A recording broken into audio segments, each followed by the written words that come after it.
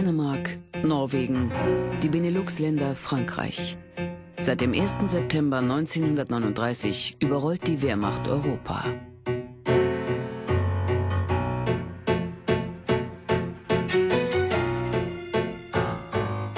Voraussetzung für das Niederwalzen des Feindes ist der massenhafte Einsatz von Panzern. Um eine effiziente Handhabung der tonnenschweren Kolosse zu gewährleisten, lässt der Inspekteur der Panzertruppen eine eingängige Bedienungsanleitung verfassen. Für jede Granate, die du verschießt, hat dein Vater 100 Reichsmark Steuern bezahlt. Hat deine Mutter eine Woche in der Fabrik gearbeitet, ist die Eisenbahn 10 Kilometer weit gefahren.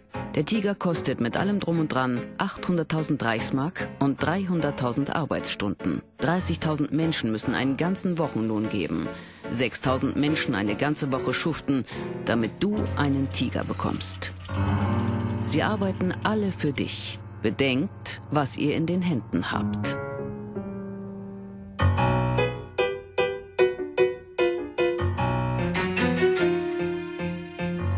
Mitten im Krieg ist hier unversehens die Rede von Steuern, Stückpreisen und Arbeitsstunden. Die Mahnung zu wirtschaftlichem Einsatz wirft ein bezeichnendes Schlaglicht auf die Tatsache, dass die Umsetzung der NS-Ideologie vor allem eins kostet: Geld. Und so erfindet das Regime in den 12 Jahren seiner Herrschaft sein eigenes Wirtschaftssystem. Im Spannungsfeld zwischen industriellen Kapazitäten, Finanzmanipulationen und ideologischen Obsessionen geht es nur darum, Waffen zu produzieren und den Krieg zu finanzieren, koste es, was es wolle.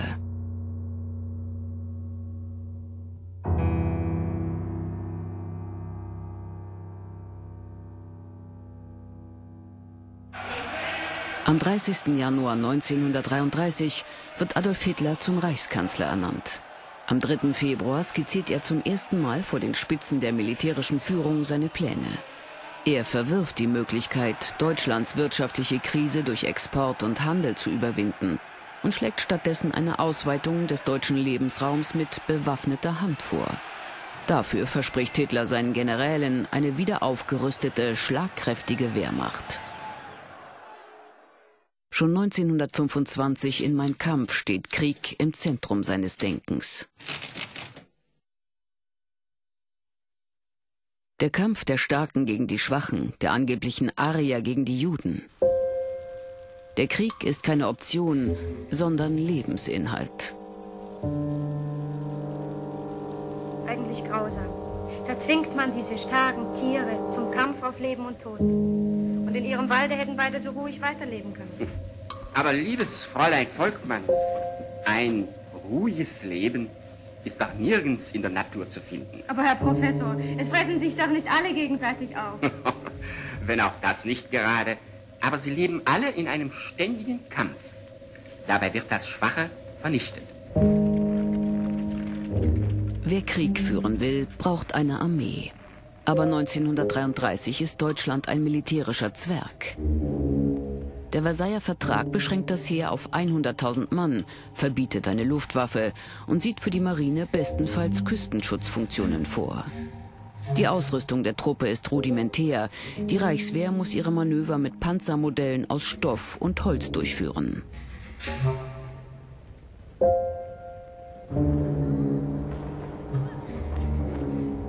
Für den schnellen Aufbau einer Armee braucht Hitler Geld.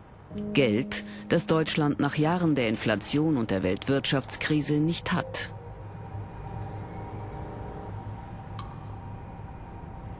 Anfang der 1930er Jahre entsprach der Lebensstandard in Deutschland dem des heutigen Südafrika oder des Iran. Die meisten Menschen lebten von niedrigen und mittleren Einkommen. Es gab zwar Autos, erste Autobahnen und eine moderne Industrie, aber gleichzeitig immer noch Bauern, die mit pferdebespannten Holzkarren unterwegs waren.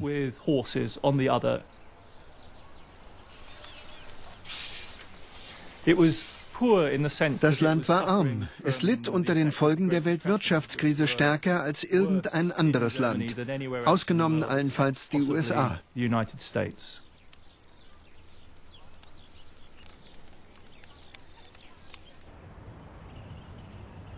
Die Krise hatte alle Bereiche erfasst: Landwirtschaft, Banken, Industrie. 6 Millionen Menschen waren arbeitslos.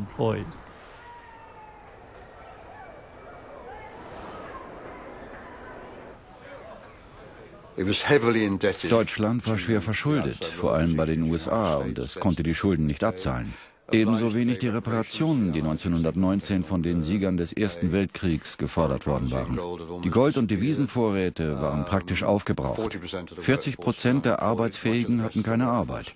Das Handelsvolumen war zwischen 1929 und 1933 auf weniger als die Hälfte geschrumpft. Das Niveau der Industrieproduktion auf den Stand der 1890er Jahre gesunken.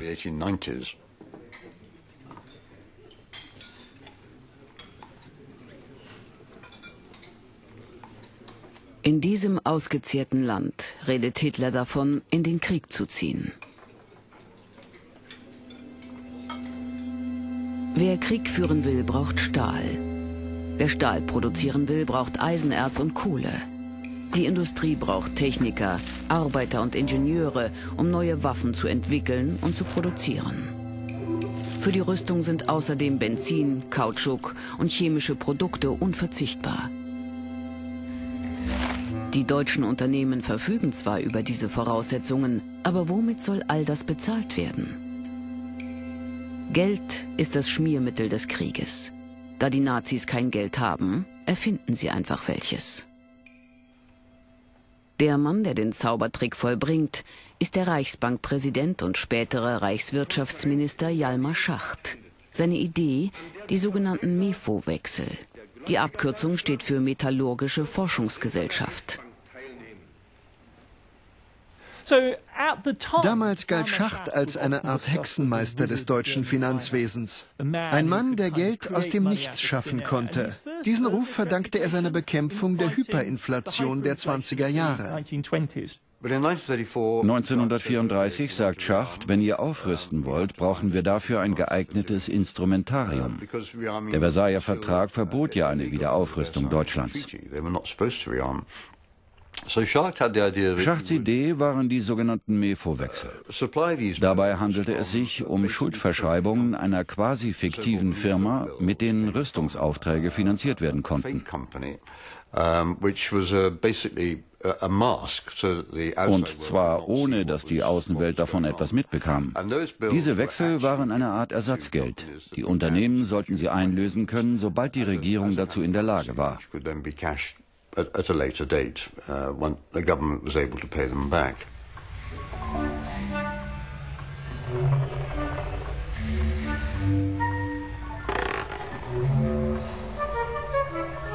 Schacht erfindet die Mefo-Wechsel.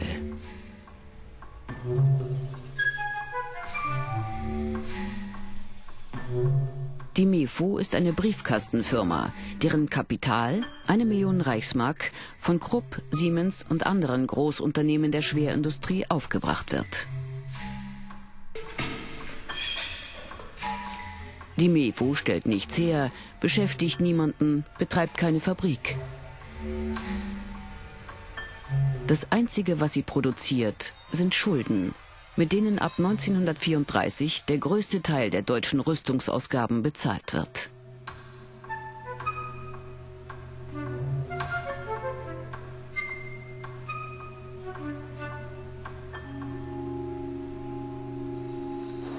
Konkret heißt das, alle Unternehmen, denen das Regime Rüstungsaufträge erteilt, werden nicht mit der Landeswährung, also in Reichsmark, bezahlt, sondern mit Wechseln der Mefo.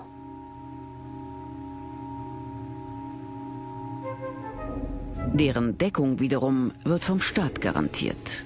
So entsteht eine Scheinwährung, mit der die Rüstungsunternehmen die Rechnungen ihrer Zulieferer sowie gegenseitige Verbindlichkeiten bezahlen können. Die Mefo-Wechsel fungieren als Parallelwährung, die allein im Rüstungssektor kursiert. Es war ein sehr cleveres System. Zum einen schuf es wieder Vertrauen, zum anderen verschleierte es die Aufrüstung gegenüber dem Ausland. das von diesen Transaktionen ja nichts mitbekam. Und es hatte den Vorteil, dass die Regierung erst Jahre später bezahlen musste. Außerdem wurde auf diese Weise das Risiko einer Inflation vermieden, die Deutschland nach dem Ersten Weltkrieg so große Probleme bereitet hatte. Indem Hjalmar Schacht versprach, die Reichsbank würde die Wechsel mit einem minimalen Abschlag einlösen, kreierte er praktisch Bargeld. Das war ein sehr effektiver Weg, um die Rüstungsindustrie mit Liquidität auszustatten, also mit den nötigen Zahlungsmitteln, um die Produktion ab 1933 wieder anzufahren.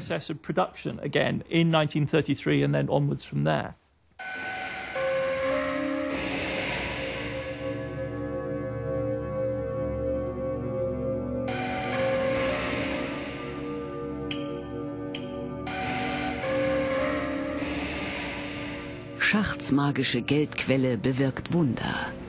Von den 4 Milliarden Reichsmark, die 1934 in die Rüstung fließen, tauchen weniger als die Hälfte im Staatshaushalt auf.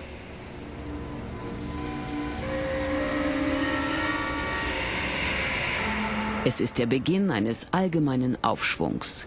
Die Wiederaufrüstung strahlt auf die gesamte Wirtschaft aus. Die langen Jahre der Krise und der Hoffnungslosigkeit scheinen zu Ende.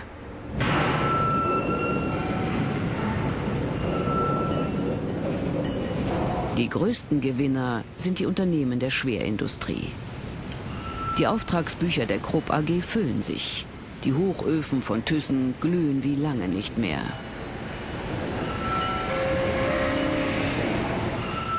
IG Farben legt ein Programm zur Herstellung von synthetischem Treibstoff auf.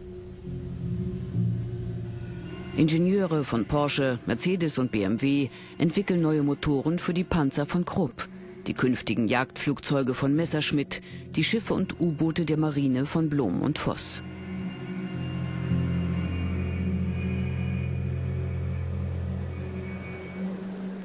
Die Welt der Industrie und die Welt der Nazis nähern sich einander an.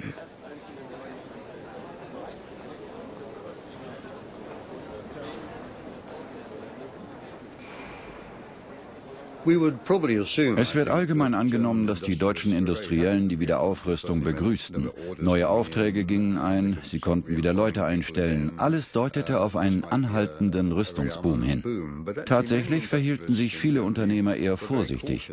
Sie wollten keinen Ärger mit den Alliierten und alles vermeiden, was Deutschland gefährden konnte. Zu Beginn war die Haltung der deutschen Industriellen also eher zögerlich. Hitler ist keine Marionette der Großindustrie. Krupp, Thyssen, IG Farben. Die Unternehmerdynastien und die Nazi-Funktionäre gehören verschiedenen gesellschaftlichen Schichten an. Zwar lässt der Stahlbaron Gustav Krupp von Bohlen und Halbach Mein Kampf an verdiente Arbeiter verteilen.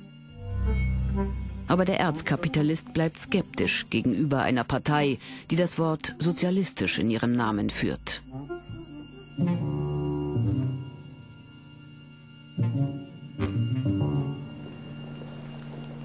Deutschlands Industrielenker misstrauen dem sozialrevolutionären Flügel des neuen Regimes.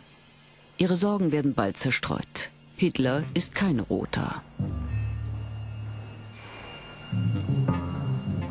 Am 21. und 22. März 1933 werden die ersten Häftlinge in die Konzentrationslager Oranienburg und Dachau eingeliefert.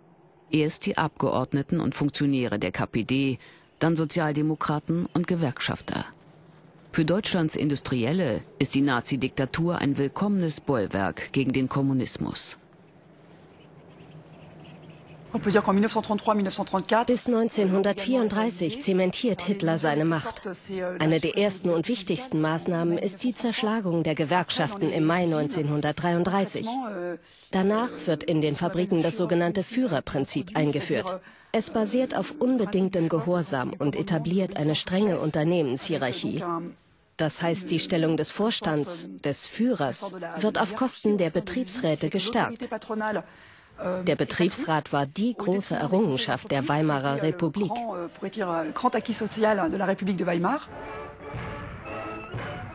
Die neue Ordnung wird umgesetzt. Das Streikrecht ist abgeschafft, die Löhne werden staatlich festgelegt, Gewerkschaften sind verboten. An ihre Stelle tritt die Deutsche Arbeitsfront, eine Organisation, die Arbeitnehmer und schließlich auch die Arbeitgeber unter einem Dach vereint. Für Hitler ist sie die Volks- und Leistungsgemeinschaft schlechthin. Goldene Zeiten für das Großkapital. Meine Herren Statthalter, Gauleiter und Parteigenossen und meine deutschen Arbeiter. Im Verkehr beginnen wir nunmehr neue Schlagadern zu bauen. Ein neues Verkehrsmittel wird nun in der Gestaltung des deutschen Straßenwesens die ihm gebührende und notwendige Berücksichtigung finden. Und ehe 6 Jahre vergangen, soll ein Riesenwerk zeigen von unserem Willen, unserem Fleiß, unserer Fähigkeit und unserer Entschlusskraft. Deutsche Arbeiter, an das Werk!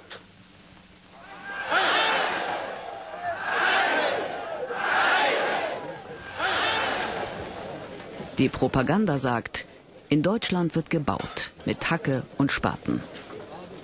Autobahnen, Brücken, Wohnungen.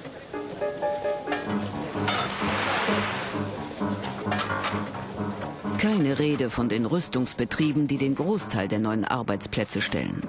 Stattdessen heißt es, der Führer hole die Arbeitslosen von der Straße, indem er ihnen Arbeit bei der Reichsautobahn gebe.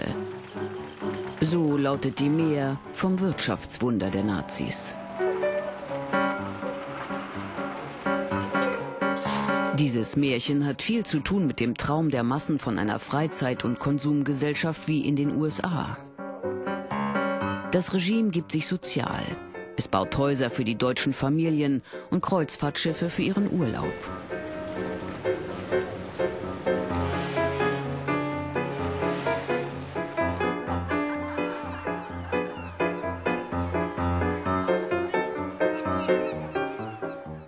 Die Industrie, so wird vermittelt, produziere vor allem Güter für das Volk. Der Volksempfänger geht in Serie und der sprichwörtliche Volkswagen wird präsentiert.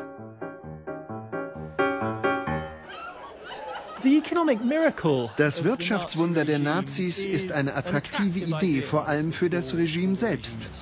Tatsächlich fand es Bewunderer auf der ganzen Welt. Viele Zeitgenossen glaubten, dies sei ein Weg zur Kontrolle und Steuerung der Wirtschaft. So ließe sich die Wirtschaft dem menschlichen Willen und der Politik unterwerfen. Aber das Bild trügt, wenn wir uns die Bilanz, das Verhältnis von Kosten und Erträgen ansehen. Besteht das Wunder darin, dass es auf einmal freies Essen für alle gibt? Das war in Nazi-Deutschland so wenig der Fall wie in den USA des New Deal oder in der gelenkten Wirtschaft der Sowjetunion. Aber ökonomisches Wachstum generiert nun mal automatisch weitere ökonomische Aktivitäten. Den Deutschen ging es im Durchschnitt 1938 besser als 1932. Aber der Schwerpunkt der Wirtschaft hatte sich dramatisch zugunsten des Rüstungssektors verlagert. Es war die größte Umschichtung an Ressourcen und Produktivkräften in einem nicht-sozialistischen Staat in Friedenszeiten seit Menschen gedenken. Der Militärhaushalt stieg bis 1938 in nur 5 Jahren von knapp 1 auf 20% des Bruttosozialprodukts.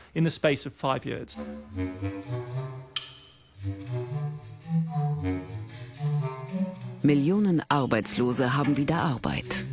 5 Jahre nach Hitlers Machtübernahme herrscht Vollbeschäftigung. Aber kein Überfluss. 1934 muss ein Arbeiterhaushalt 50% eines Nettolohns für Nahrungs- und Genussmittel aufbringen. Die Löhne sind eingefroren. Aber niemand beklagt sich. Die Deutschen blicken nach vorn. Ihr Leben mag karg sein, aber eines Tages soll sich jeder ein Volksauto leisten können.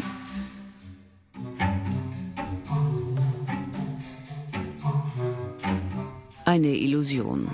Der Volkswagen fährt als Kübelwagen für die Wehrmacht und läuft erst in den 50er Jahren als VW Käfer vom Fließband. In Untersuchungen über das Naziregime werden oft Kanonen und Butter gegenübergestellt. Das meint, die deutsche Bevölkerung habe zugunsten der vom Regime diktierten Aufrüstung Konsumverzicht geleistet. Was die Wirtschaftsstatistik angeht, trifft das zu. Aber es erfasst nicht das Ausmaß der psychischen Befriedigung, die ein Großteil der Bevölkerung aus der Wiederaufrüstung zog.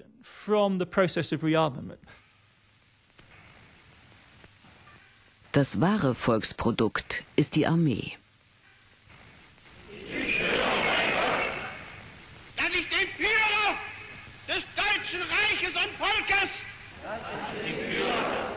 Am 16. März 1935 führt die NS-Regierung die allgemeine Wehrpflicht wieder ein.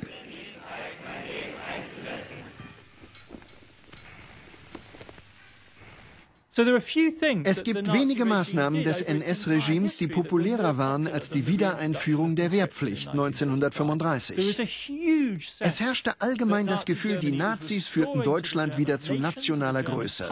Das war etwas, was den Deutschen durch die harten Bestimmungen des Versailler Vertrags genommen worden war.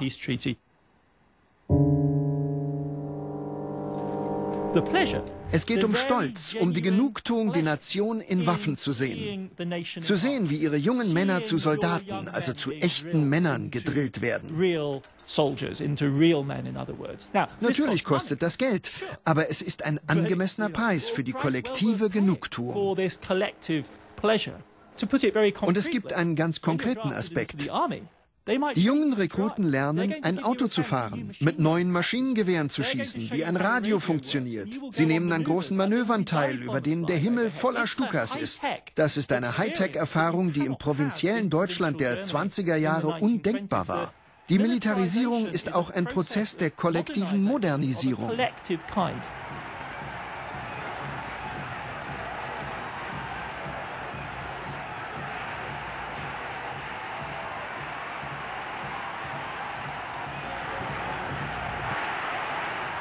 Der Krieg hält Einzug in die Gedanken. Die Aufrüstung wird zum öffentlichen Schauspiel.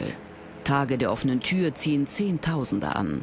Gefechtsvorführungen begeistern die Deutschen für ihre neue Armee, ihre Panzer, ihre Bomber.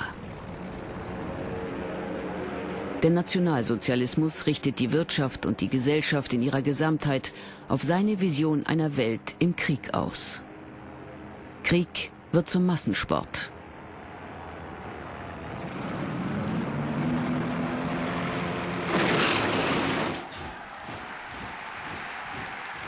(1936) besetzt die neue Wehrmacht das Rheinland, das Zentrum der Schwerindustrie, das seit dem Versailler Vertrag entmilitarisiert war.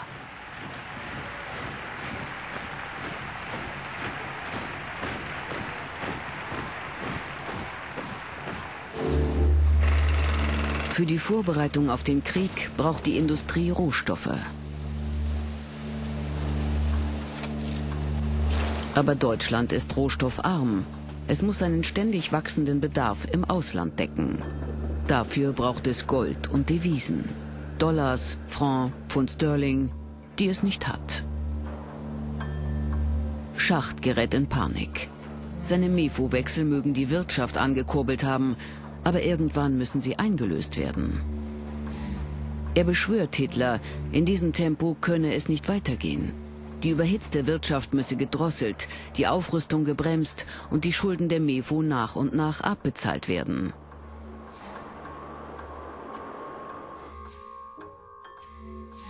Schacht sagt, sie können die Wiederaufrüstung nicht sehr viel weiter treiben. Ich bin zufrieden mit dem, was wir erreicht haben.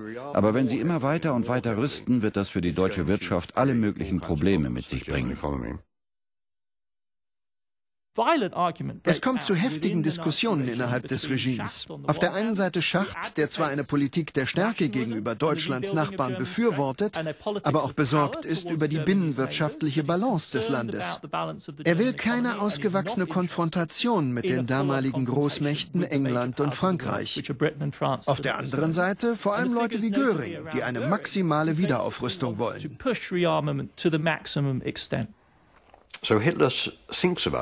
Hitler entscheidet, die Kontrolle über die Wirtschaft Schacht und den Experten zu entziehen und sie einem Getreuen aus der Partei zu übertragen.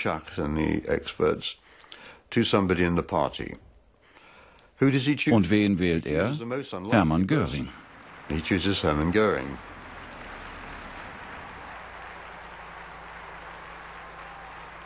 Göring, Nazi der ersten Stunde, unter anderem Reichstagspräsident und Oberbefehlshaber der neuen Luftwaffe, wird die Aufrüstung weiter vorantreiben. Die Einlösung der Mefo-Wechsel kann warten.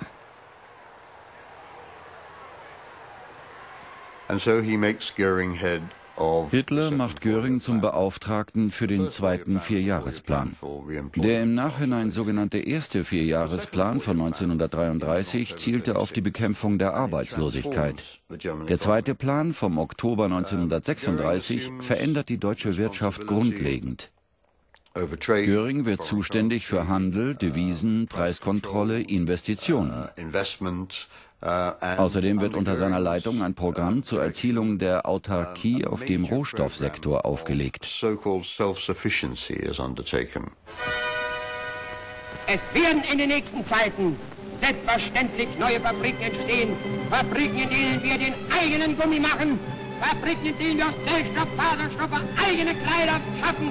In denen wir die Baumwolle dann nicht mehr brauchen, die uns heute Millionen von Devisen kostet.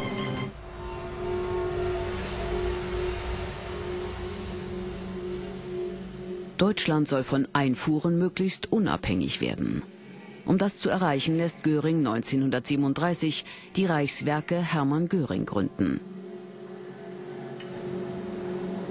Ein Stahlwerk bei Salzgitter soll die geringwertigen Eisenerzvorkommen der Region verarbeiten, auch wenn diese unrentabel sind.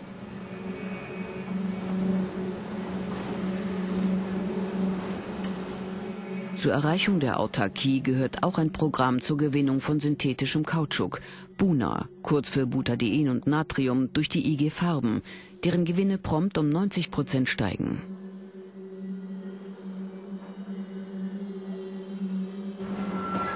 Außerdem muss Deutschland so schnell wie möglich von der Erdöleinfuhr unabhängig werden. Ein weiteres Programm soll die Herstellung von synthetischem Treibstoff beschleunigen. Die Autarkie hat ihren Preis. In den Göring-Werken kostet die Produktion einer Tonne Stahl dreimal so viel wie eine Tonne Importstahl aus Rumänien oder der UdSSR. Die Differenz bezahlt der Staat, eine Subvention von gigantischen Ausmaßen.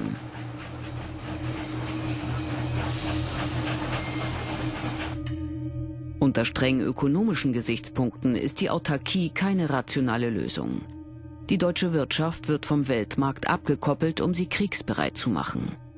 Auf wirtschaftlicher Ebene ist der Krieg bereits erklärt.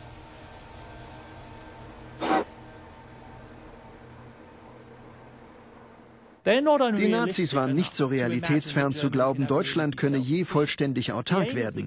Es ging darum, das Land für den kommenden Krieg zu härten, es widerstandsfähiger zu machen, als es im Ersten Weltkrieg gewesen war. Gleichzeitig ging das Naziregime außenpolitisch auf Eskalationskurs. Im März 1938 erfolgte der sogenannte Anschluss Österreichs. Im Herbst dann die erzwungene Abspaltung des Sudetenlandes aus dem Territorium der Tschechoslowakei. Auf die dadurch hervorgerufenen internationalen Spannungen war das Regime nicht wirklich vorbereitet.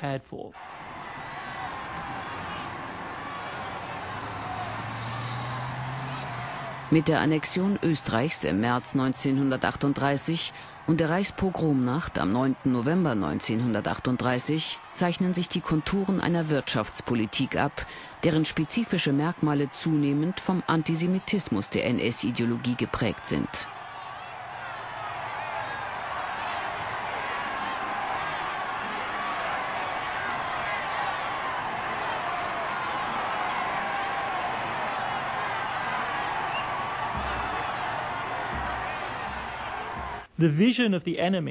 Für die Nazis ist der Feind nicht der Großindustrielle, der Zigarre rauchende Stahlbaron, sondern das Kapital, der Bankier, die Finanzwelt.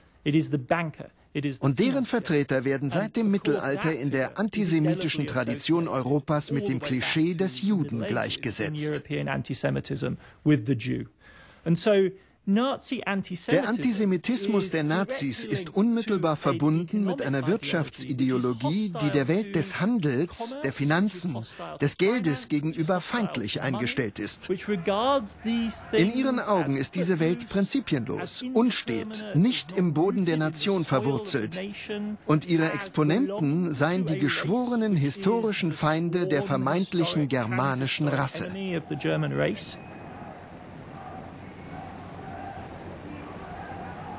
Sie vergewaltigten auch die deutsche Kultur, zersetzten die Literatur, vergifteten den Geist der deutschen Wirtschaft, schufen das Glücksrittertum in der Industrie, beuteten den Bauer und Arbeiter aus und würdigten den deutschen Handel herab.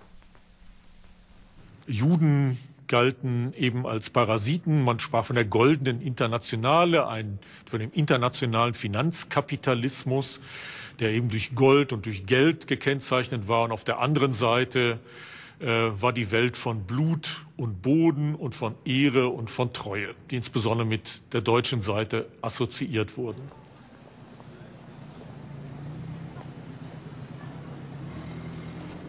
In der Weltsicht der Nationalsozialisten ist das Geld der Feind der sogenannten Rassereinheit, weil es auf Transaktion, Austausch, Handel, Internationalität beruht. Trotzdem brauchen sie es, um ihre Wirtschaft zu finanzieren. Aber in der Welt, die sie anstreben, muss der Arier nicht kaufen. Er nimmt. Er muss nicht bezahlen. Er raubt. Und das vor allem von den Juden.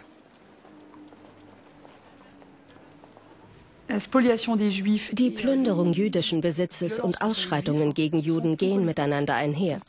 Das zeigt sich ab März 1938 in Österreich und im Pogrom vom 9. November in Deutschland. Erstens, die Juden werden ausgeplündert. Zweitens, es kommt zu Gewalttaten gegen ihre Gemeinden, gegen ihre Synagogen und gegen Einzelpersonen.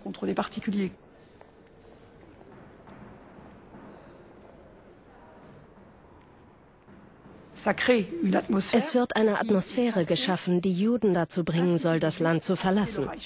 Das Ziel ist ganz eindeutig, ihre Vermögen, ihr Kapital dem Staat zuzuführen.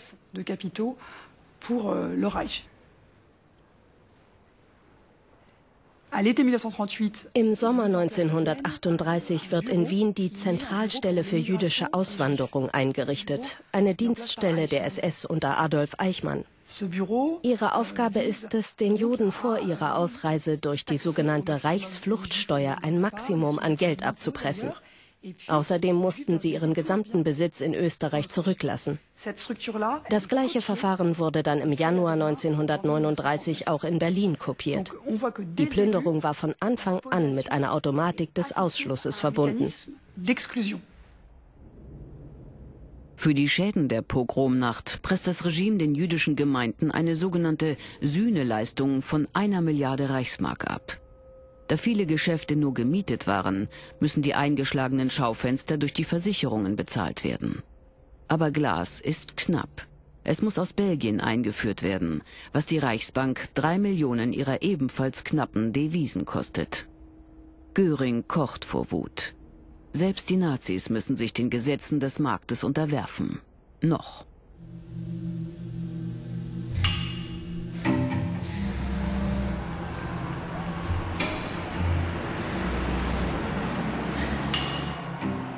Trotz des von den Juden erpressten Geldes, der österreichischen Erzgruben und Stahlwerke, der erbeuteten tschechischen Panzer und trotz der massiven Mobilisierung der deutschen Industrie hat Hitler immer noch nicht die Armee, die er braucht, um Europa zu erobern. Die Wehrmacht, die am 20. April 1939 zum 50. Geburtstag Adolf Hitlers in Berlin paradiert, ist nur teilmotorisiert. Die Truppe defiliert zu Pferde und auf Fahrrädern.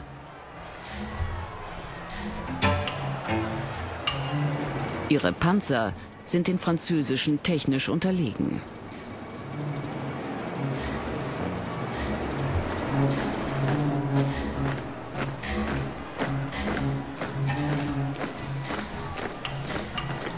Die Marine verfügt nur über 5 Großkampfschiffe. Die Luftwaffe hat keine schweren Bomber.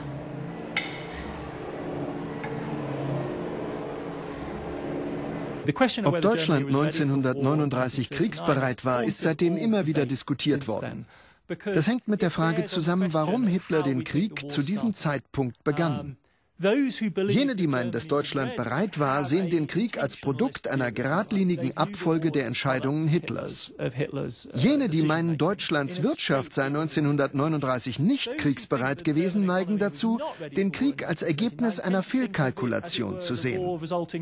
Meiner Meinung nach war es, das klingt pervers, gerade die Erkenntnis, dass Deutschland noch nicht bereit war, die den Entschluss zum Losschlagen ausgelöst hat.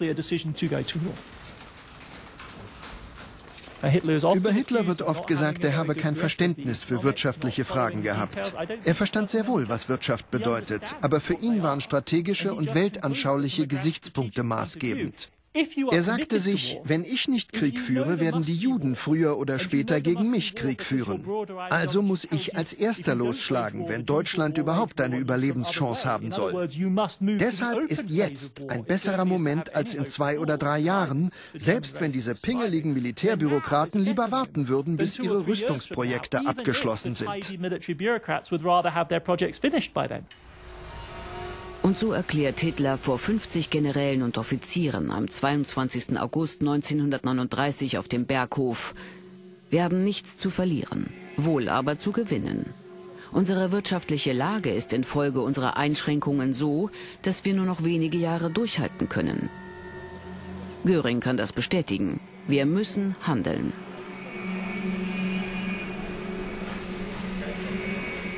Zur allgemeinen Überraschung schließen das Deutsche Reich und die Sowjetunion am 23. August 1939 einen Nicht-Angriffspakt. Der Hitler-Stalin-Pakt war das wichtigste Ereignis im unmittelbaren Vorfeld des Krieges. Im Sommer 1939 hatte Deutschland mit der UdSSR einen strategischen Partner gefunden. Nicht nur im Hinblick auf die Zerschlagung Polens, sondern auch als Lieferant für kriegsnotwendige Güter. Das betraf vor allem Erdöl, aber auch Getreide und Erz für die Stahlproduktion. Der Pakt sicherte sozusagen das deutsche Hinterland im Osten für den Krieg im Westen.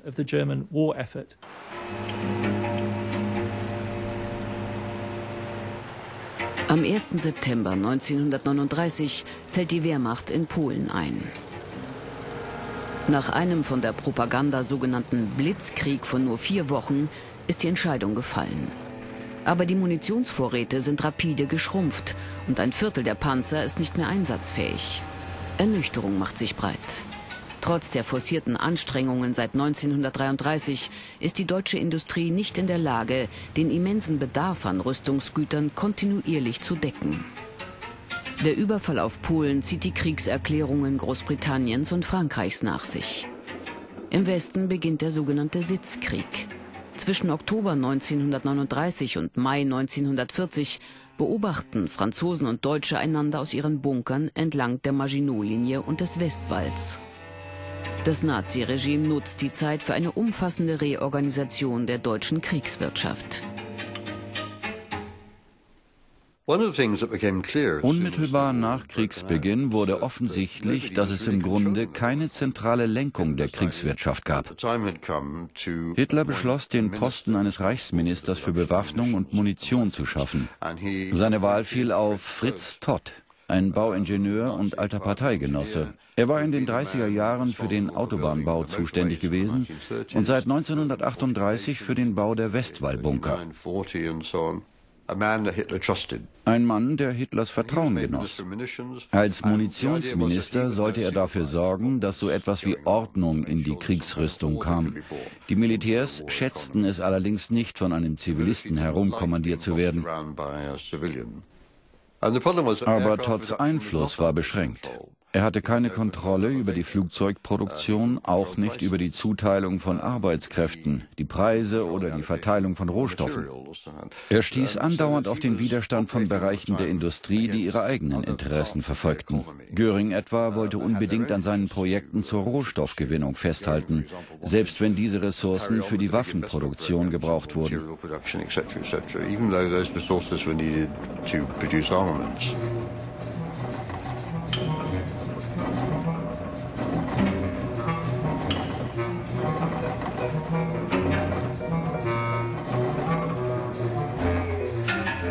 Hitler beschließt, das ehrgeizige Flottenbauprogramm der Marine zurückzustellen.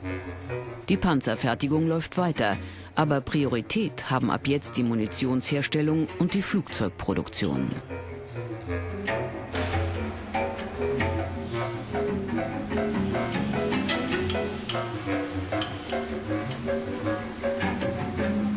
Der Anteil der Luftwaffe an den Militärausgaben steigt auf 40%.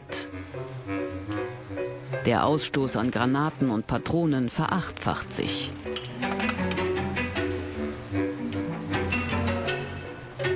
Todt gelingt es, die Industrie auf präzise Kurzzeitziele auszurichten. Die Arsenale füllen sich.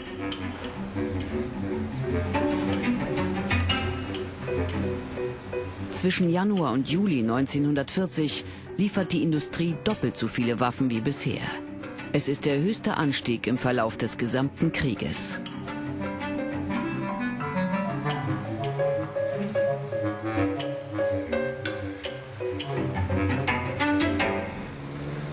Im April 1940 erobert die Wehrmacht Dänemark und Norwegen. Im Mai und Juni werden Belgien, die Niederlande, Luxemburg und Frankreich innerhalb weniger Wochen überrannt.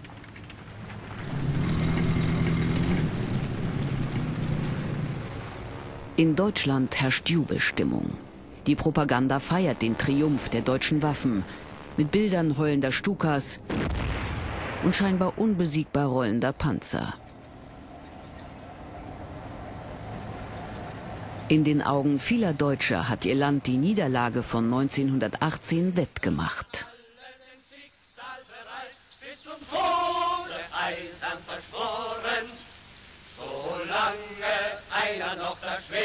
Unter Hitlers Führung, so sehen es viele, habe das Land seine Fesseln gesprengt, seinen Mangel an Geld und Rohstoffen überwunden.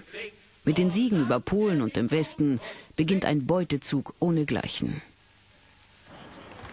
80 Millionen Deutsche müssen ernährt werden. Ihre Panzer brauchen Benzin. Die Industrie fordert Arbeitskräfte als Ersatz für die eingezogenen Soldaten. Das Regime führt Krieg auf Kredit.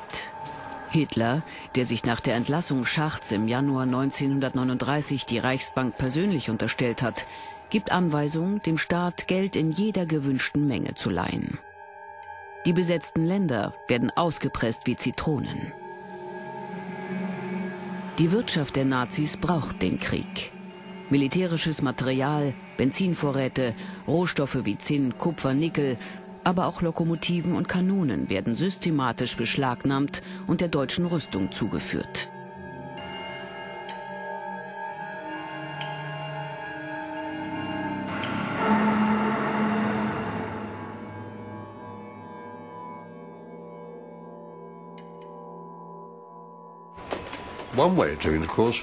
Ein Weg zur Finanzierung des Krieges bestand darin, sich das Gold und die Devisen der besetzten Gebiete zu verschaffen. Frankreich zum Beispiel musste Deutschland mit einer immensen Geldmenge versorgen. Ähnliches gilt für andere Staaten Europas. Insgesamt wurde ein Drittel der deutschen Kriegskosten durch Finanzmittel aus den eroberten Gebieten bestritten.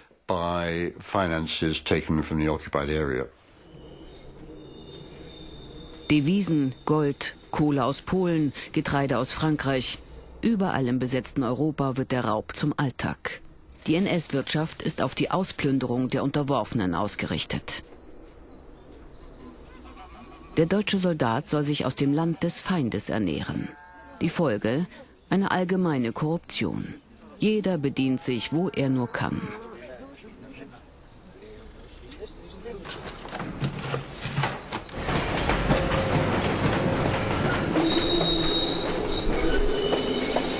Insbesondere vor 1933 wurde die NS-Propaganda nicht müde, immer wieder zu betonen, dass alle aktiven Nationalsozialisten sogenannte Opfer des Systems, Opfer der Demokratie, Opfer der Juden waren.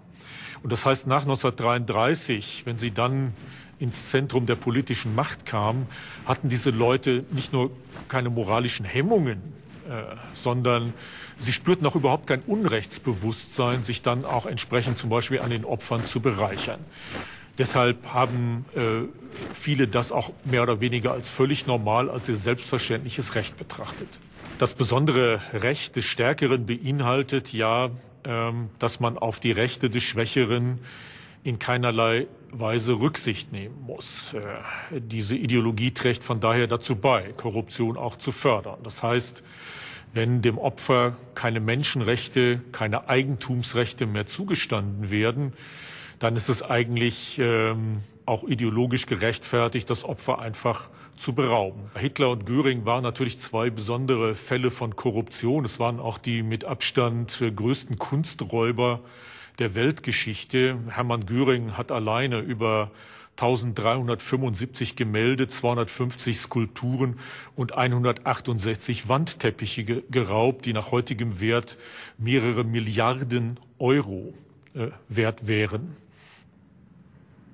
Das heißt, wir haben hier eine abenteuerliche Vermischung von Wirtschaft, von Staat, von Partei und von Privatsphäre, die nicht klar hier voneinander getrennt werden.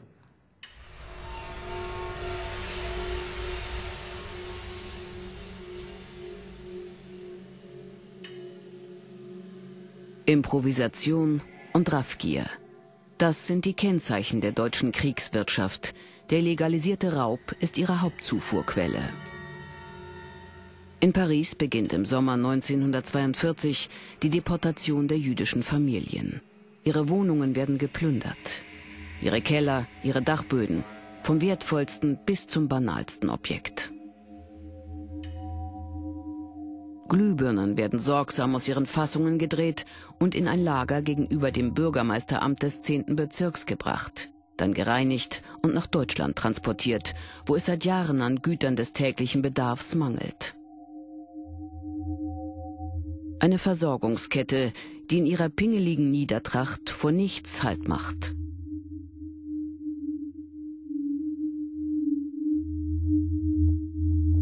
Die Gier, mit der Deutschland auf die Ressourcen der besetzten Gebiete zugriff, macht deutlich, wie sehr die Konsumgüterwirtschaft bereits vor dem Krieg zurückgefahren worden war und nach Kriegsbeginn weiter gedrosselt wurde. Und von daher waren die Lebensmittel im nationalsozialistischen Deutschland zwar rationiert, man konnte jetzt nicht unbegrenzt Fleisch und Butter und alles Mögliche erwerben, aber letztendlich reichten die Rationen völlig aus, um auch Schwerarbeiter zu versorgen.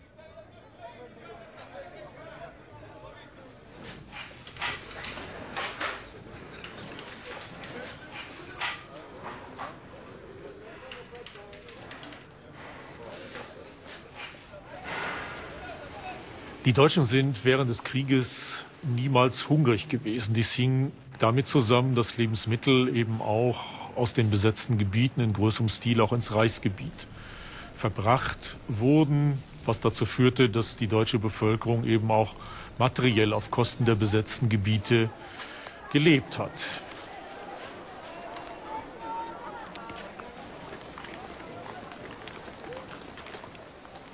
Raub und Plünderungen stabilisieren das Regime im Inneren.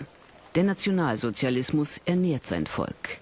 Die Ernährung sichert Hitler die Gefolgschaft der Deutschen.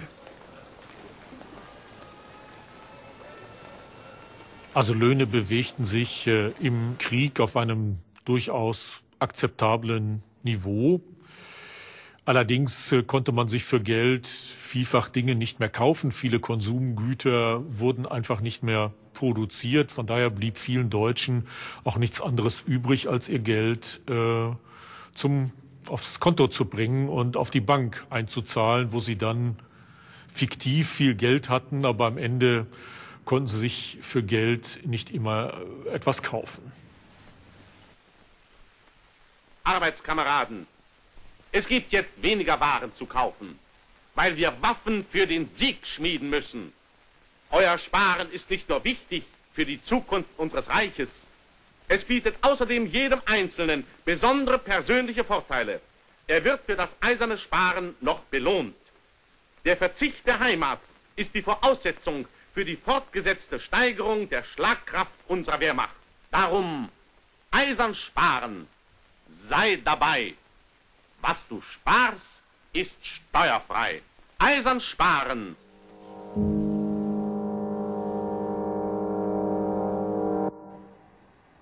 Der Geldkreislauf der NS-Kriegswirtschaft umfasste Löhne für die Arbeiter in den Rüstungsfabriken, Sold für die Soldaten, Renten für die Witwen. Es gab also einen beträchtlichen Geldfluss, der vom Staat ausging, der immer neues Geld druckte, das wiederum eine erhebliche Kaufkraft darstellte. Wenn all dieses Geld für den Kauf der begrenzten Waren ausgegeben worden wäre, während bis zu 40% des Bruttosozialprodukts in die Rüstung flossen, hätte das eine Inflation ausgelöst. Deshalb musste diese Kaufkraft eingefroren werden. Es wurde also Geld gedruckt, um die Rüstungsarbeiter zu bezahlen, aber ihnen wurde die Möglichkeit genommen, es auszugeben. Das hielt die Preise stabil. Gleichzeitig musste ihr Vertrauen in das System aufrechterhalten werden.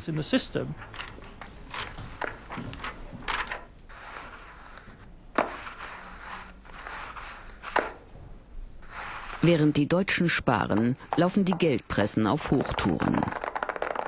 So werden die ersten Mefo-Wechsel eingelöst, die Löhne bezahlt und die Rechnungen der Industrie. Es ist ein geschlossener Kreislauf, in dem das einmal generierte Geld seinerseits Löhne, Sparguthaben und Rückflüsse an den Staat generiert. Der Vorteil dabei, es funktioniert ohne Propagandagetrommel und es funktioniert kontinuierlich. Wenn so etwas erst einmal läuft, sorgt es für Preisstabilität und Nullinflation. Und wenn die Preise stabil sind, sind viele Menschen bereit, weiter mitzumachen.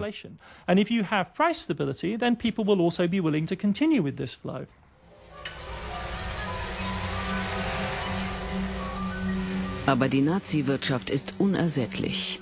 Sparen, Plündern und Rauben reichen nicht aus, um den Krieg zu finanzieren.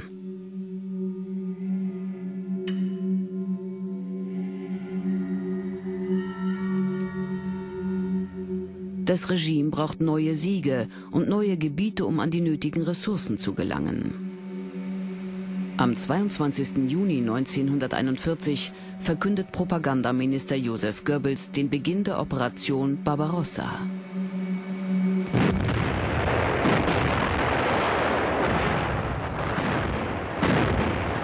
Die Wehrmacht fällt in die Sowjetunion ein. Das Deutsche Reich bricht den sogenannten Nicht-Angriffspakt mit der UdSSR.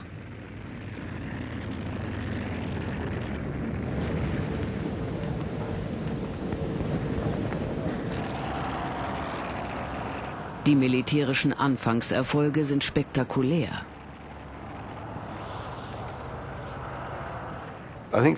Hitler wollte immer ein Imperium wie das britische Empire. Und wenn es gelang, die Rote Armee schnell zu zerschlagen, könnte Deutschland vielleicht über dieses riesige Areal verfügen, das dann als Lieferant für Rohstoffe und Nahrungsmittel dienen könnte.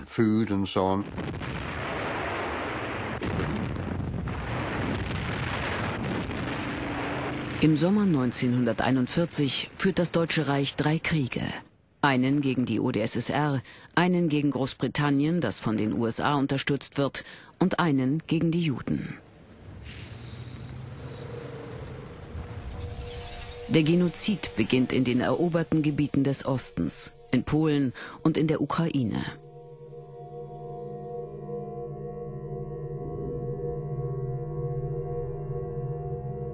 Auf Massenerschießungen folgt der Bau von Vernichtungslagern.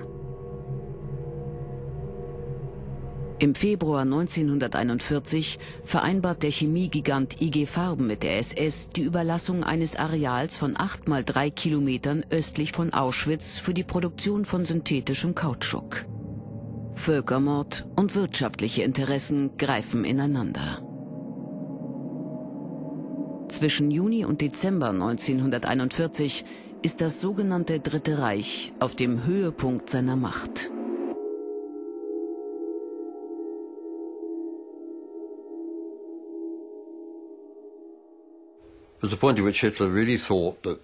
Zu diesem Zeitpunkt muss Hitler geglaubt haben, sein Traum von einem Imperium könne Wirklichkeit werden.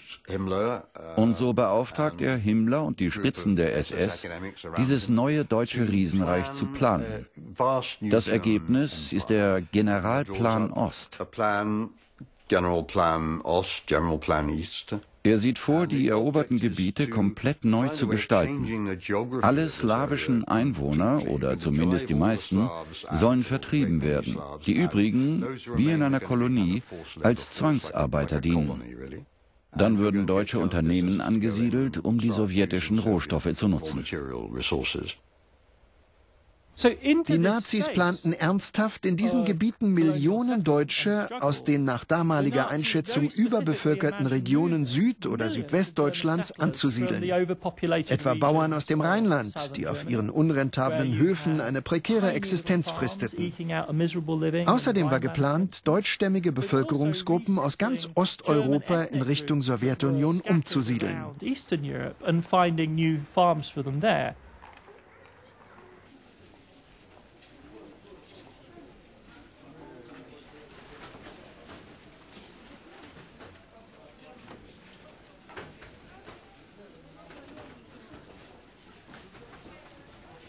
Und wenn ich die Forderung nach Lebensraum erhebe, dann heißt dies ja auch, dass in diesem Lebensraum schon Millionen von Menschen lebten, die ja dann in diesem Lebensraum ihre Berechtigungen, dort zu existieren, ihr Eigentum verlieren sollten. Insofern ist zum Beispiel diese Lebensraumideologie als Kern der NS-Ideologie ist quasi automatisch mit Diebstahl verbunden. Das kann man überhaupt nicht trennen.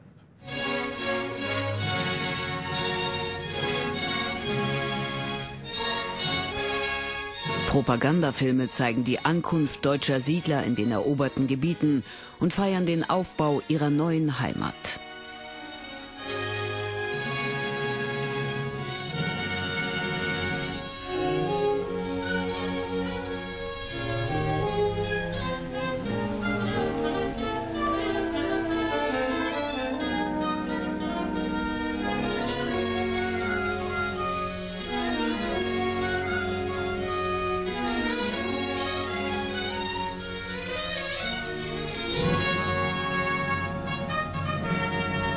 Wir haben nun ein halbes Jahr zusammen gearbeitet. Ihr Bauern bleibt auf euren Höfen, die ihr euch aus polnischer Misswirtschaft geschaffen habt. Die Umsetzung des Generalplans Ost, des letzten kolonialen Großprojekts Europas, beginnt in Polen. Aber schnell zeigt sich, dass die Versorgung der deutschen Bevölkerung und ihrer Armee andere Prioritäten verlangt.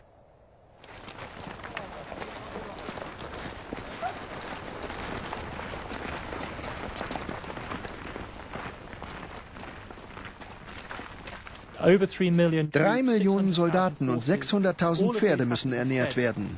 Im Sommer 1941 kommen die deutschen Planer zu dem Schluss, dass die städtische Bevölkerung der Sowjetunion verhungern müsse, damit die Wehrmacht aus den eroberten Gebieten versorgt werden kann.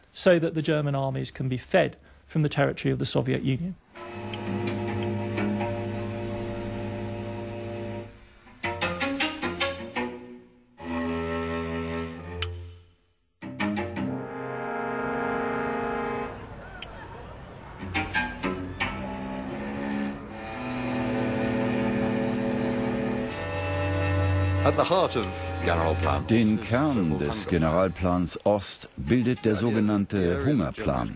Er beruht auf der Vorstellung, dass die eroberten Gebiete voller nutzloser Esser seien. Sie trügen zu nichts bei, also seien sie unnütz. Und so wird schon 1941 eine Art Hungerblockade gegen die sowjetische Bevölkerung verhängt. Zum Beispiel werden Lebensmittellieferungen für die Stadt Kiew zurückgehalten und stattdessen der Armee zugeführt oder nach Deutschland zurückgeschickt. Der Hungerplan ist nichts anderes als die Idee, 30 Millionen Menschen verhungern zu lassen, wahrscheinlich sogar mehr.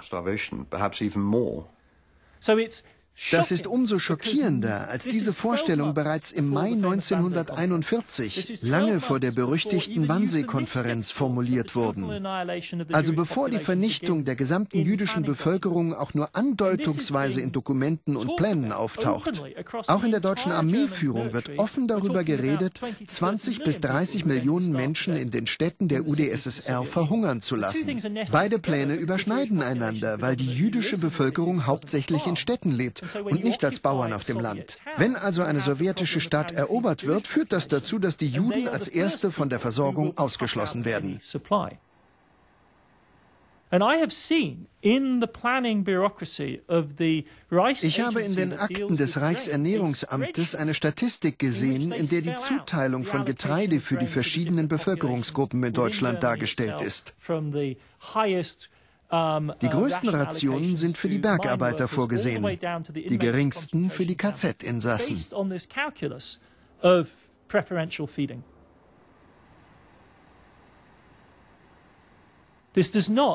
Ich will damit nicht sagen, das Motiv für die Ermordung der polnischen Juden sei allein wirtschaftlicher Natur gewesen.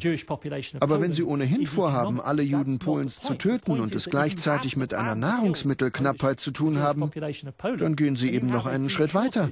Sie lassen nicht nur die städtische Bevölkerung in der Sowjetunion verhungern, Sie beschleunigen auch den Prozess der Judenvernichtung in Polen. Genau das passiert bezeichnenderweise 1942. Warum beschleunigen die NS-Planer den Holocaust in Polen? Weil sie wissen, die Ernte ist kritisch. Die Rationen in Deutschland müssen gekürzt und die Zuteilung neu berechnet werden.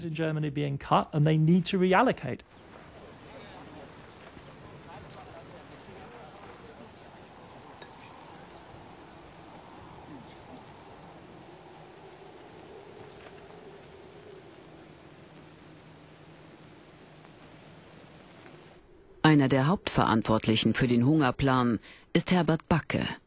Der Staatssekretär und spätere amtierende Minister für Ernährung und Landwirtschaft ist ein Technokrat und überzeugter Nazi. Männer wie Backe stellen die Planungsverfahren einer modernen Wirtschaft in den Dienst der massenmörderischen Obsessionen des Regimes.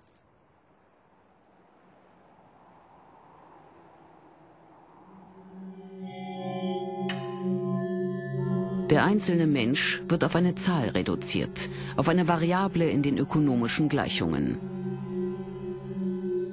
Eine rassistische Buchhaltung greift um sich. Es wird berechnet, gemessen, rationiert. Geplanter Hunger, schwarz auf weiß. Nahrung wird zur Kriegswaffe, der Rechenschieber ebenso.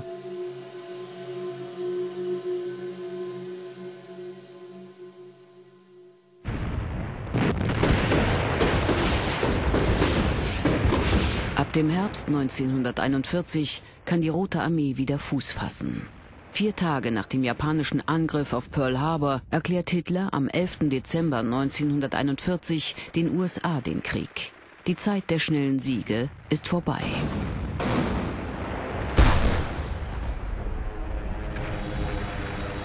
Die Materialverluste müssen ersetzt, neue Panzertypen gebaut, die Kanonen mit Munition versorgt werden. Der Bedarf der Wehrmacht wächst ins Unermessliche. Die Unternehmen streiten sich um die chronisch knappen Rohstoffe. Tausende von Aufträgen bleiben liegen. Militärs, Ingenieure, Planer und Funktionäre des Regimes wissen oft nicht mehr, wo ihnen der Kopf steht. Die deutsche Industrie war durch die Eingriffe des Militärs ineffizient geworden. Vor allem deshalb sinkt die Produktivität zwischen 1939 und 1941 erheblich. Die Militärs wollen von allem das Beste. Sie wollen dies, sie wollen das. Laufende Projekte werden abgebrochen, neue begonnen. Und so wird im Dezember 1941 einfach beschlossen, anstatt sich weiter durchzuwursteln, alle Fabriken zu schließen und 1942 neu zu starten. Wir können mit unseren geplanten Zuteilungen nicht zurechtkommen, also machen wir das Jahresende über Betriebsferien. 1942 fangen wir auf einer neuen Basis wieder an, überdenken die Prioritäten, holen uns fremde Arbeitskräfte, passen den Hungerplan und den Generalplan Ost an und starten neu. Mitten in einem Weltkrieg macht die deutsche Industrie eine Woche Pause.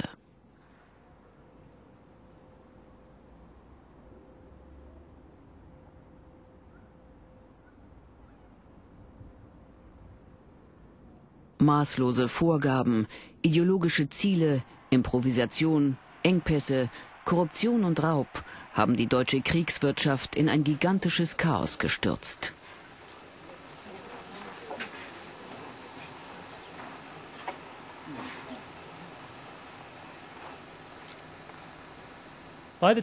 Jetzt, da die Deutschen nicht nur gegen das britische Empire und die UdSSR kämpfen, sondern auch gegen die USA, wird jedem klar, dass Deutschland an Ressourcen massiv unterlegen ist.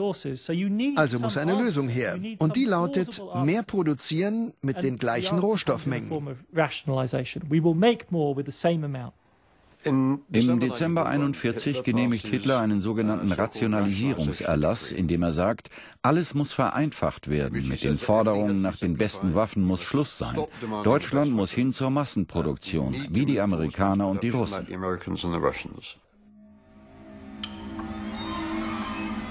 Die Nazis glauben an die Wunder der Technik und die Kraft ihrer Ideen.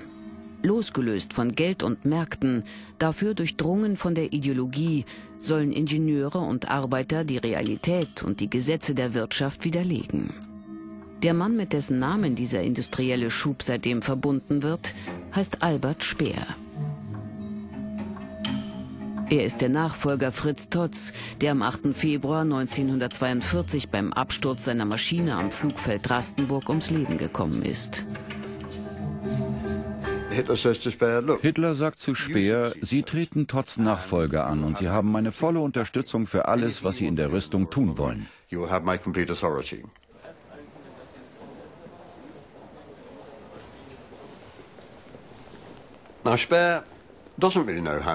Speer hat im Grunde keine Ahnung von Kriegswirtschaft, also nimmt er die Pläne Tooze und beginnt sie umzusetzen. Er reorganisiert die deutsche Industrie so, dass die Unternehmer den Vorrang bei der Planung der Massenproduktion haben und nicht die Militärs.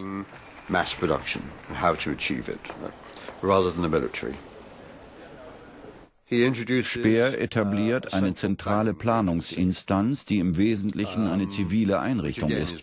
Sie soll dafür sorgen, dass Rohmaterialien wie Kohle, Eisen, Stahl oder Aluminium dorthin geleitet werden, wo sie gebraucht werden.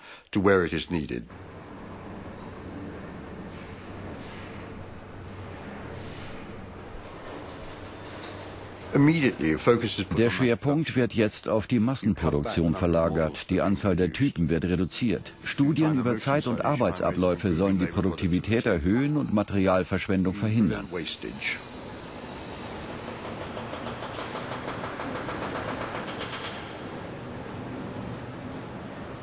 Das Ergebnis: bis 1944 verdreifacht sich Deutschlands Waffenproduktion, während der Aufwand an Rohstoffen und Arbeitsstunden nur um 20–30% steigt. Der Produktivitätsanstieg der deutschen Kriegswirtschaft zwischen 1942 und 1944 ist beeindruckend.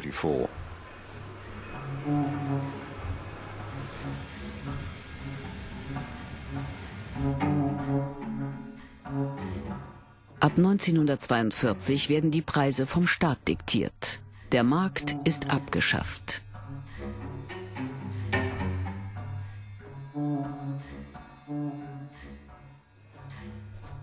Hitlers Lieblingsingenieur Ferdinand Porsche wird Vorsitzender der Panzerkommission, Mitglied des Rüstungsrats und erhält den Auftrag, neue Panzer zu entwerfen.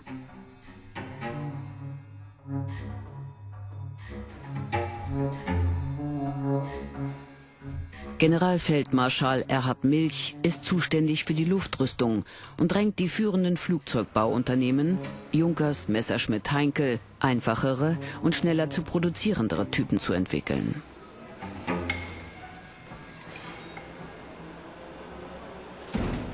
Bis zum Jahresbeginn 1943 gelingt es Milch, bei gleichbleibendem Aluminiumverbrauch den monatlichen Ausstoß an Flugzeugen zu verdoppeln. Sein Rezept: Rationalisierung und Einsatz Hunderttausender von Zwangsarbeitern. Ende Mai 1943 ist die Waffenproduktion gegenüber dem Februar des Vorjahres um 120% gestiegen.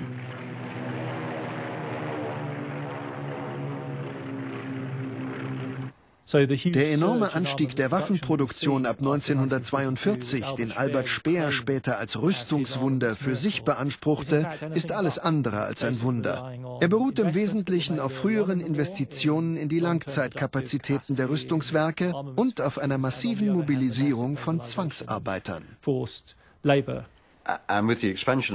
Mit der Ausweitung der Kriegswirtschaft und der immer höheren Anzahl der Eingezogenen, am Ende waren 17 Millionen Deutsche in Uniform, stellte sich die Frage, woher nehmen wir die Arbeitskräfte? Wer bestellt die Felder? Wer arbeitet in den Fabriken? Die Antwort war Zwangsarbeiter. Zwischen 1940 und 1945 wurden 13 Millionen Nicht-Deutsche ins Land gebracht, um dort zu arbeiten.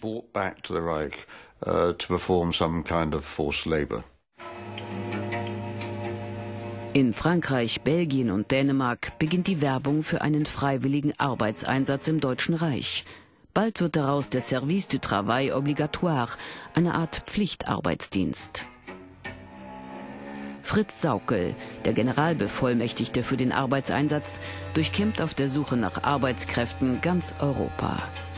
Zivilisten, Männer wie Frauen, Kriegsgefangene, Polen, später auch Russen, sollen in Deutschland arbeiten, freiwillig oder unter Zwang.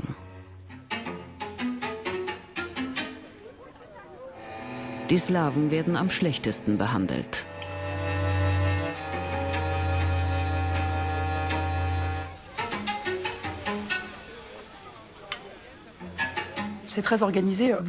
Das war alles bestens durchorganisiert. Die Leitung der Zivilverwaltungen in den besetzten Gebieten wie der Ukraine hatten sogenannte Reichskommissare. Sie schickten Rekrutierungsbeauftragte in die Dörfer, die manchmal ganze Jahrgänge nach Deutschland deportieren ließen. Das kam zwar der deutschen Wirtschaft zugute, führte aber auch zu einer Radikalisierung in diesen Gebieten. Dahinter stand die Idee, dass Slawen sowieso minderwertig seien und daher für das Reich arbeiten müssten.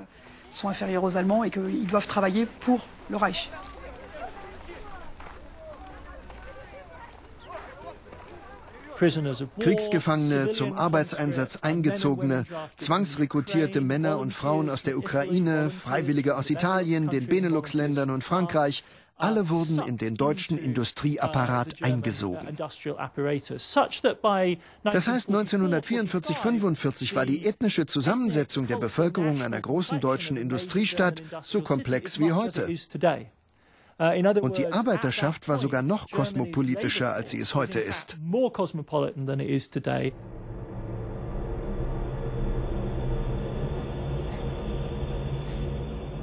Während Sauckel sich müht, die immer höheren Anforderungen Speers und der Industrie zu erfüllen, ermordet Heinrich Himmlers SS Millionen von Juden und beraubt die deutsche Industrie wertvoller Arbeitskräfte. Ab dem zweiten Halbjahr 1942 werden 2,4 Millionen Arbeiter und Handwerker in den Vernichtungslagern getötet, weil sie Juden sind.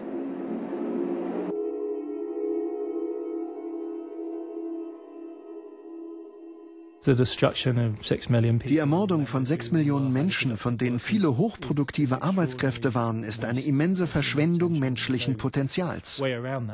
Es wäre absurd und obszön, das zu leugnen. Aber die Frage ist, welcher Logik, welcher Art von Vernunft folgt das Regime mit diesem Projekt? Wir sprechen hier vom Holocaust in seiner reinsten Form, wenn solch ein Begriff überhaupt anwendbar ist. Es geht nicht mehr um Massenerschießungen, es geht um Treblinka, Chelmno, Sobibor und Auschwitz, um die Zentren eines industrialisierten Völkermords. 1942/43 wird das Zufuhrtempo in die Vernichtungslager erhöht. Der Grund? Die Nahrungsmittelkrise in Polen. Polen soll von einem Gebiet, das, wie in den früheren Phasen der Besatzung, auf Nahrungsmittellieferungen aus Deutschland angewiesen ist, zu einem Nahrungsmittellieferanten werden. Und das ist umso dringlicher, als immer mehr Berichte eingehen, dass wertvolle ukrainische Arbeiter an ihren Werkbänken buchstäblich tot umfallen, weil Deutschland nicht in der Lage ist, sie angemessen zu ernähren. Es gibt also einen direkten Zusammenhang zwischen den Erfordernissen der Rüstungsindustrie, der Zwangsarbeit und der Ernährung.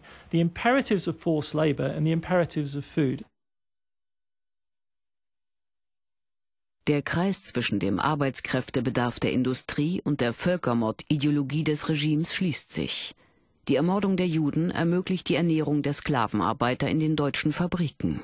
Der Tod ist zum Motor der NS-Wirtschaft geworden.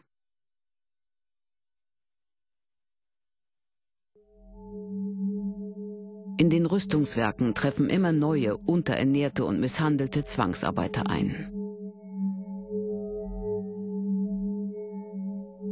Die Leitung der Mitteldeutschen Motorenwerke, ein Unternehmen, das Flugzeugmotoren für Junkers und Messerschmitt herstellt, beklagt in einem Schreiben an das Reichsluftfahrt-Ministerium kühl: Wenn bei einem Straßenbau in den Ostgebieten 2000 Russen eingesetzt werden und es fallen im Laufe eines Vierteljahres aufgrund der geringen Lebensmittelabgaben ein paar hundert Russen aus, so werden eben die fehlenden Erdarbeiter durch neue Russen ersetzt. In der Produktion eines Rüstungsbetriebes aber kann man unmöglich den Arbeiter, der bisher an einer Spezialmaschine gestanden hat, plötzlich mit einem anderen austauschen.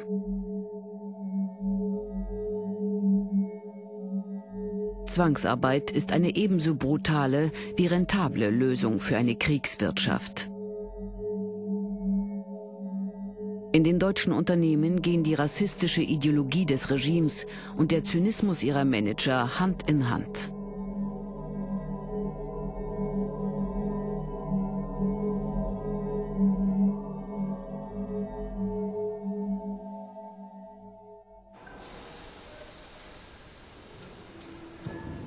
Die Anstrengungen zur Rationalisierung können Hitlers Reich nicht retten. Am 2. Februar 1943 triumphiert die Rote Armee in Stalingrad über die Wehrmacht. Mit den Bombenangriffen der Amerikaner und Engländer werden auch Deutschlands Fabriken und Städte zu Schlachtfeldern.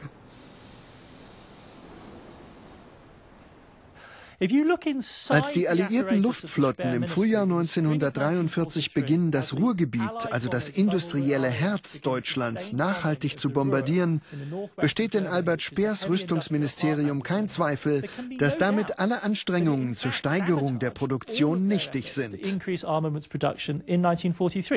Das wird ausdrücklich so gesagt und die Statistiken des Ministeriums beschönigen es auch nicht. Die Produktion stagniert. Sie bricht nicht ein, aber sie steigt nicht mehr endlos an, wie es Speer versprochen hatte.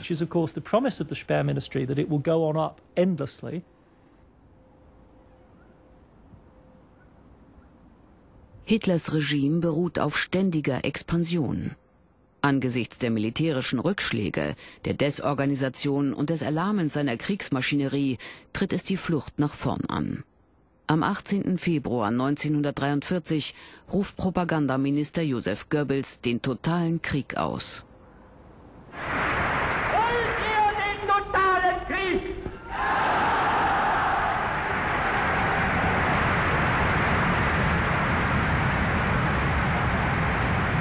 Wollt ihr ihn, wenn nötig, totaler und radikaler, als wir ihn für uns heute überhaupt erst vorstellen können?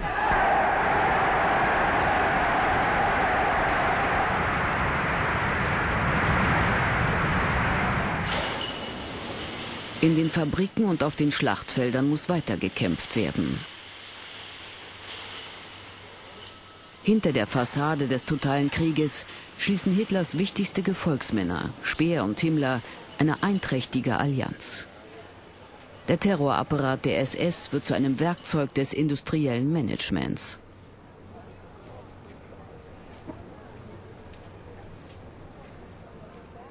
Speer arbeitet weiter für den Endsieg, für die Einhaltung seines Versprechens gegenüber Hitler, komme, was da wolle.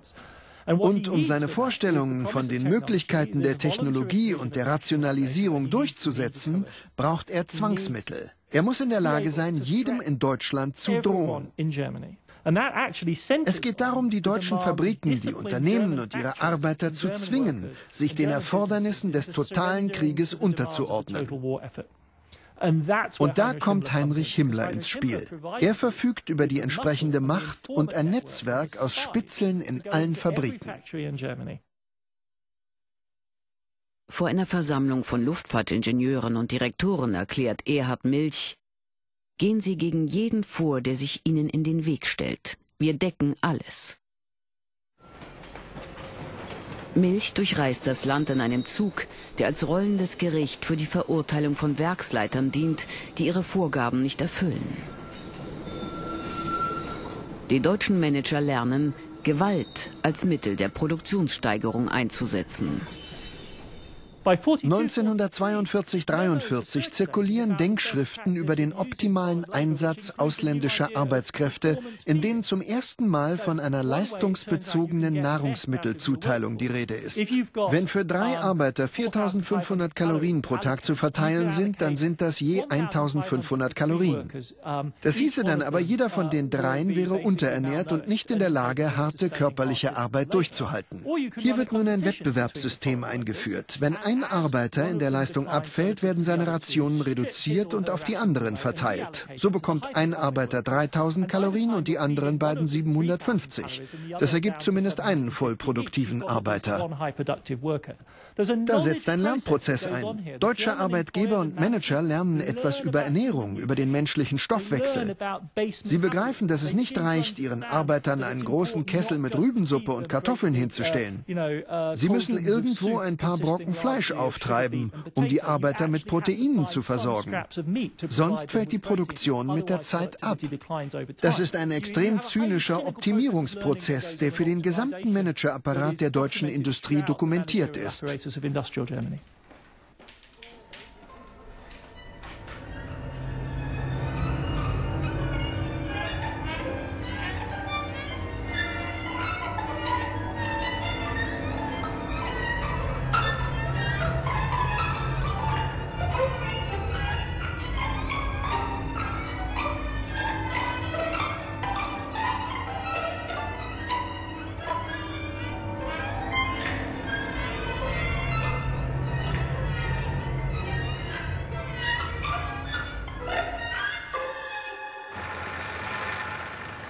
Aber weder die Propaganda noch Speers radikale Managementmaßnahmen können die Wirklichkeit hinter den Produktionszahlen beeinflussen. Zwar präsentieren die Wochenschauen stolz die neuesten Panzertypen, die schwerer und kampfstärker sind als die amerikanischen Shermans, aber die Statistiken sprechen eine andere Sprache. 1943 verlassen 18.300 Panzer die deutschen Rüstungswerke. Auf alliierter Seite sind es 54.000. Die USA, die UdSSR und Großbritannien produzieren zusammen 4-mal so viele Flugzeuge wie Deutschland. Die NS-Industrie hat den Wettlauf verloren.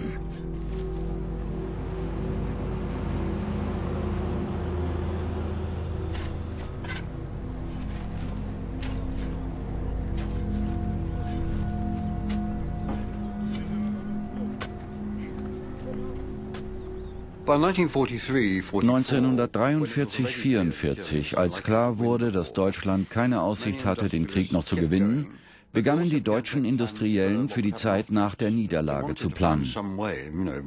Sie suchten einen Weg, wieder Zugang zum Weltmarkt zu finden, also versteckten sie Schlüsselmaschinen in Bunkern oder an Orten, wo sie den Blicken der Militärs entzogen waren. Etliche Firmen brachten ihr intellektuelles Kapital außer Landes zu Tochterfirmen in Stockholm oder in Zürich. Das lief sehr diskret ab. Die Verantwortlichen sagten sich, wir wissen nicht, ob wir unsere Fabrik retten können, aber zumindest die Konstruktionspläne können wir in unser Büro in Stockholm schaffen. Die Unternehmen steigen also nicht offen aus den Kriegsanstrengungen aus, aber sie legen den Grundstein für einen eventuellen Wiederanfang nach Kriegsende.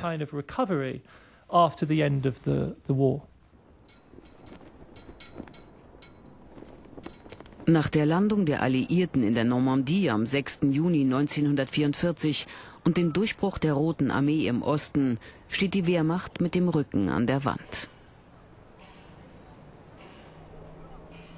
Noch einmal setzen die Deutschen alle Hoffnungen auf die Technologie. Wunderwaffen sollen die Wende bringen. U-Boote mit dieselelektrischem Antrieb, schneller und leiser als ihre Vorgänger. Weitreichende Raketen wie die V1 und die V2. Düsenjäger wie die Me 262. Ein-Mann-Torpedos. Das letzte Aufgebot, um doch noch den Sieg zu erringen. Der Mythos von der Überlegenheit des deutschen Einzelkämpfers und der Genialität deutscher Ingenieure wird beschworen. Aber die Wunderwaffen sind teuer, wenig zuverlässig und ändern am Kriegsverlauf nichts mehr. Trotzdem sorgt die Allianz zwischen Speer, Himmler und der Großindustrie dafür, dass das Regime bis zum letzten Tag funktionieren kann.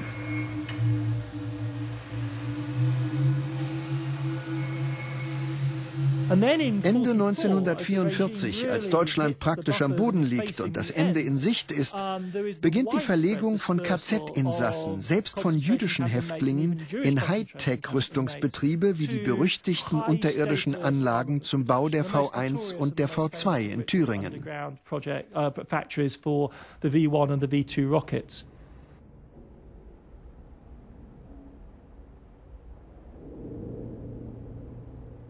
Die Logik hinter diesem System beruhte im Wesentlichen auf zwei Motiven.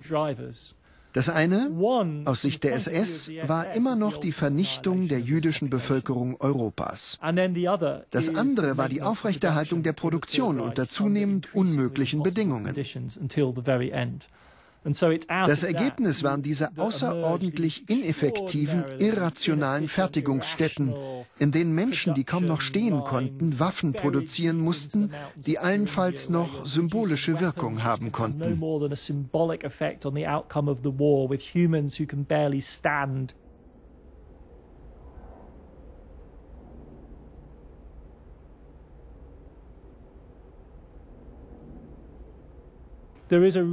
Es gibt einen direkten Zusammenhang zwischen der letzten Phase der sogenannten Endlösung und den letzten Anstrengungen, die Produktion aufrechtzuerhalten. Seit dem Sommer 1944 gibt es eine Art Hotline, eine Telefonverbindung zwischen der Rampe in Auschwitz und Albert Speers Ministerium. Da wird täglich besprochen, wie viel Menschenmaterial Auschwitz aus Ungarn bekommen hat und wie viele dieser Juden an der Rampe als arbeitsfähig eingestuft wurden. Die meisten der Arbeitsfähigen werden dann der Luftrüstung zugeführt und der Produktion der sogenannten Vergeltungswaffen, der V1 und der V2.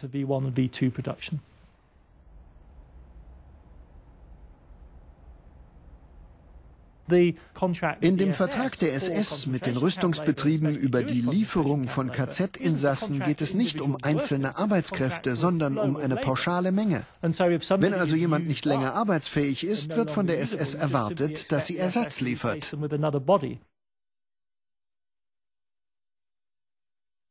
Bis zum Schluss hält das Regime an seiner ideologischen Priorität fest, der Ermordung der europäischen Juden.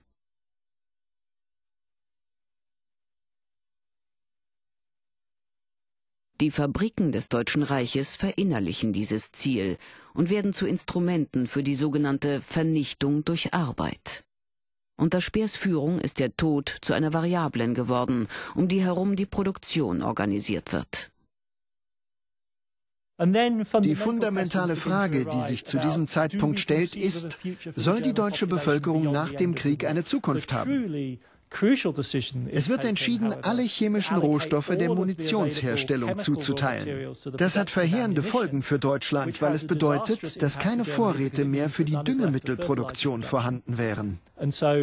Somit stünde Deutschland für die Ernte im Sommer 1945 ohne Dünger da. Die Planer gehen also von einem Zusammenbruch der Nahrungsmittelversorgung nach dem Sommer 1945 aus.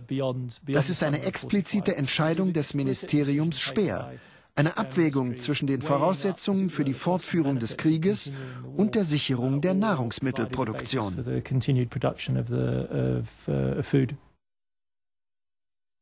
Die letzten Opfer des Regimes sind die Deutschen selbst. Im Dezember 1944 erklärt Joseph Goebbels Arbeitern, dass sie in Fabriken ohne Strom weiterarbeiten müssen.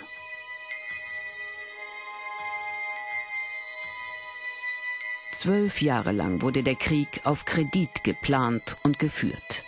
Immense Mittel sind durch die Mefo-Wechsel generiert worden, ergänzt durch Raub, Plünderung und den unbegrenzten Ausstoß von immer mehr Banknoten. Geld, das auf den Sparbüchern der Deutschen stillgelegt ist.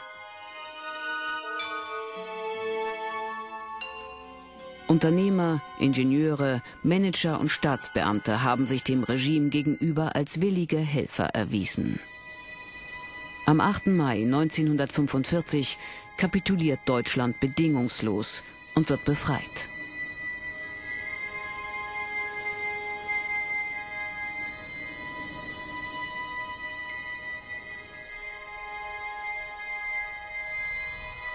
Der Nationalsozialismus hat nichts erfunden.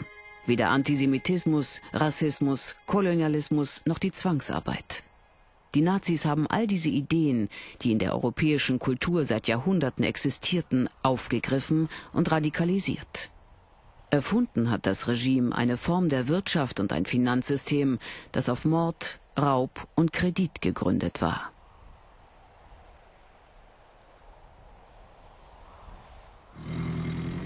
Im besetzten Deutschland sind mehrere 100 Milliarden Reichsmark, die während des Krieges gedruckt wurden, im Umlauf.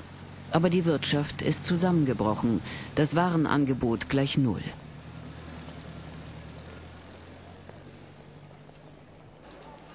Die Inflation explodiert.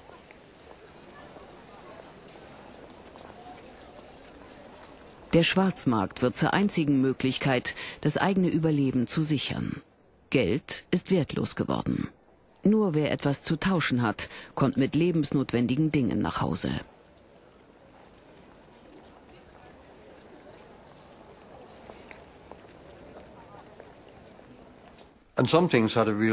Es gab so etwas wie eine harte Währung. Zigaretten zum Beispiel. Die Menschen rissen sich um echte Zigaretten. Sie hatten lange genug Ahorn- oder Eichenblätter als Tabakersatz geraucht. Für 20 Zigaretten konnten sie damals einen Laib Brot eintauschen.